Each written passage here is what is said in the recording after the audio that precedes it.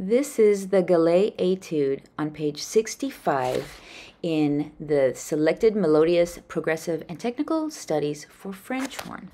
In this practice session, I will number the measures, divide the etude into 3 sections. I will play through the etude slowly, getting a feel for the intervals. I will take you through my practice process and show you how I work out the kinks of my playing weaknesses. Practicing is perfectly imperfect as we hash through the notes and rhythms. This is etude number 50 on page 65. It's in the key of G. So I'm going to play the G scale.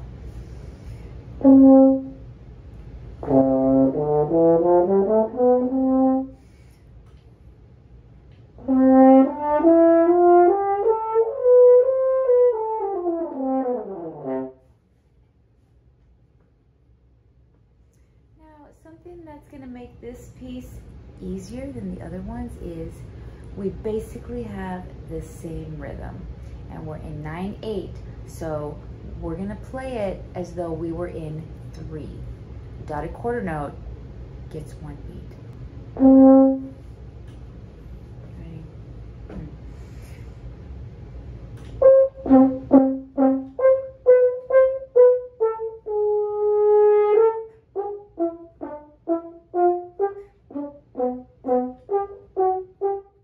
You're going to hear me splitting notes. You're going to hear me missing intervals. When you are sight reading, you're looking at the notes that you know, but now you're going to play them in different combinations. And this is the challenge for playing a brass instrument, especially the French horn, when you have intervals of different sizes. Now we're going to be relying on muscle memory as we continue practicing this etude, and it should get better every time you go through the song.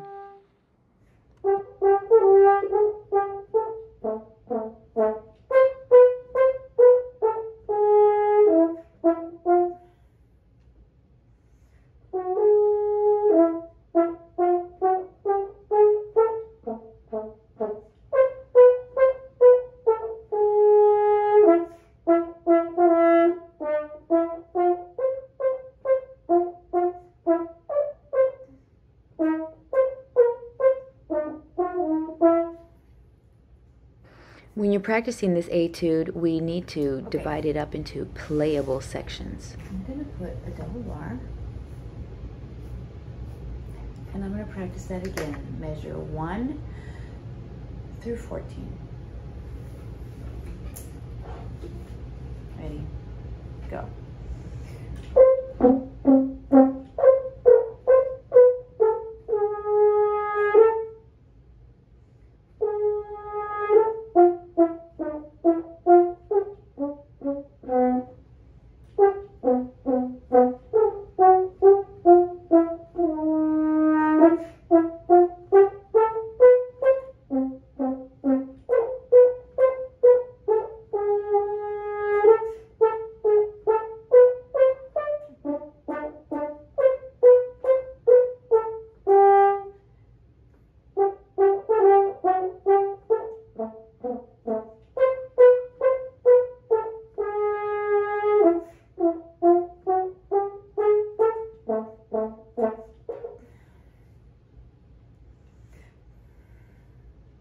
Measure 11.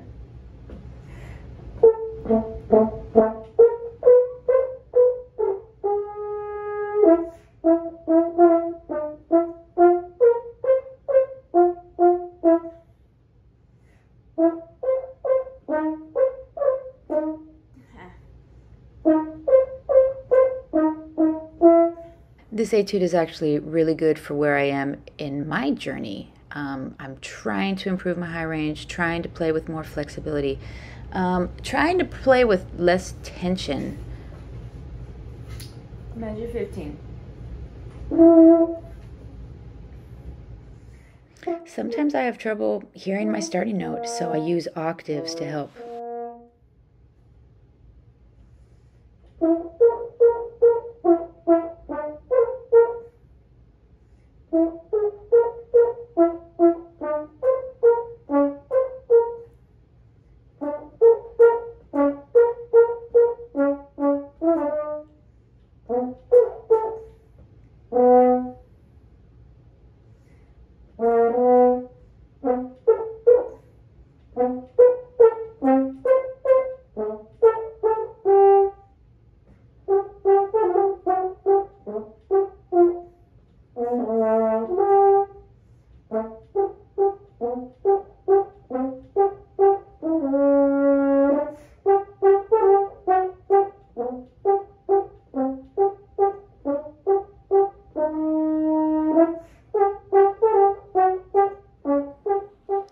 There's a lot to work on in this etude. We've got accents. I'm not doing them right now. Staccato, piano. This is going to require a lot of work. The next place I'm going to put a double bar line is measure 27. So I'm going to be practicing these sections. The first section is measure 1 through 15. The next section is measure 15 through 27. Okay? So I'm going to start where I left off and measure 24.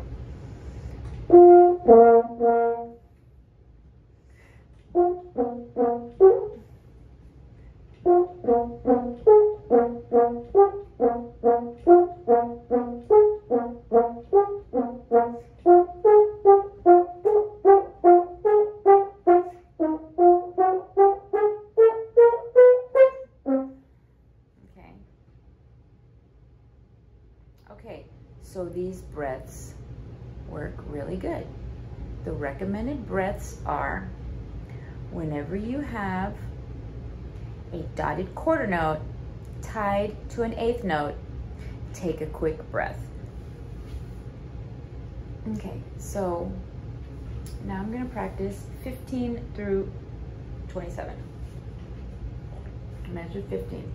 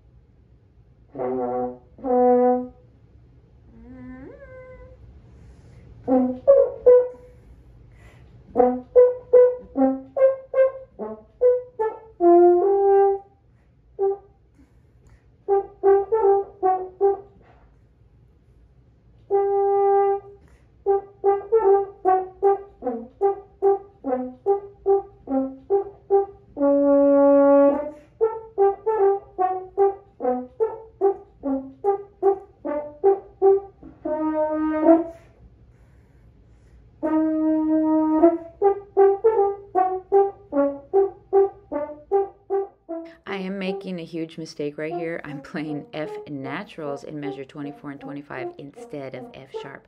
So I've gone back in and put a sharp sign to remind myself that this is F sharp.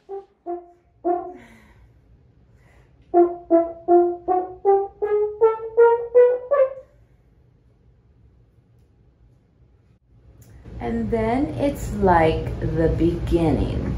28 is like measure 1. Measure 2 is like 29, pardon me. Measure 3 is like 30. Measure 4 is almost the same. Measure 5 is different. So let's start in measure 28. Measure 28 to the end.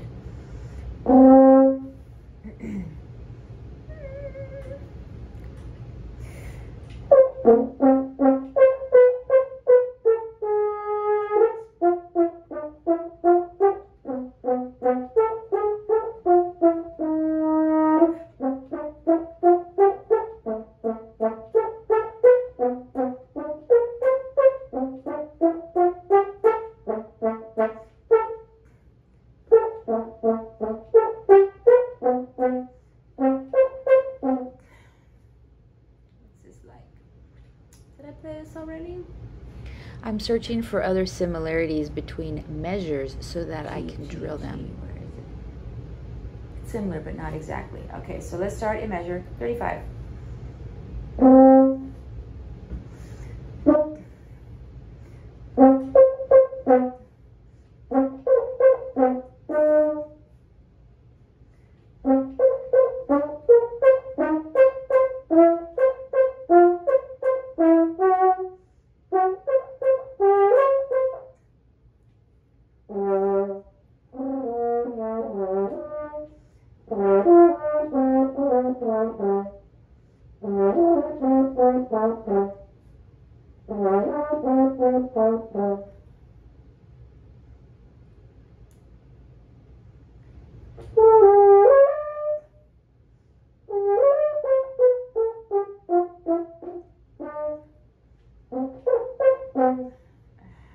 Here it is again.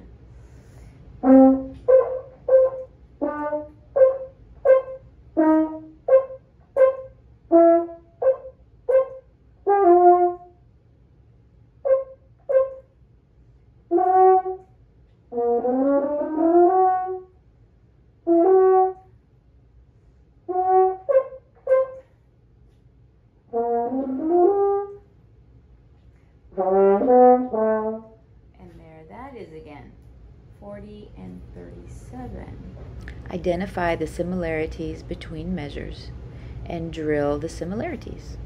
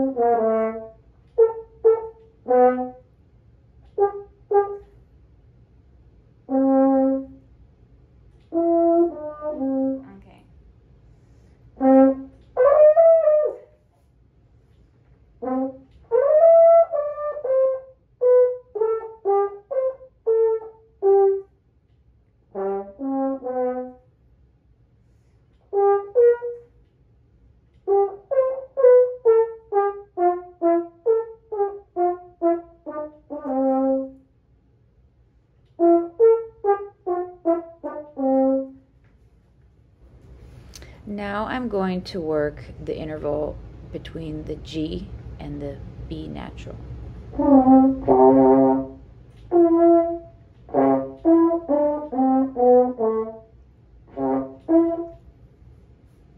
I'm playing it an octave lower to get the pitches in my ear.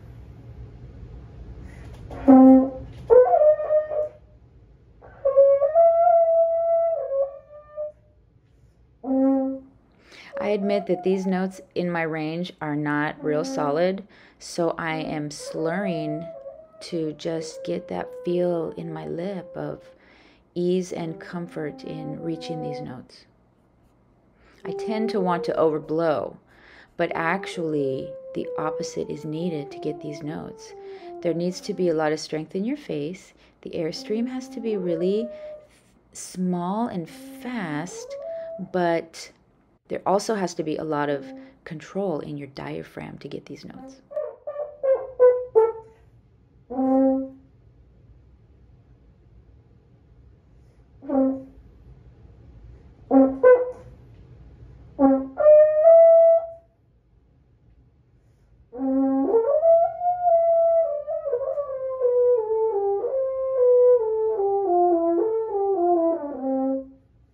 See you in my next practice session.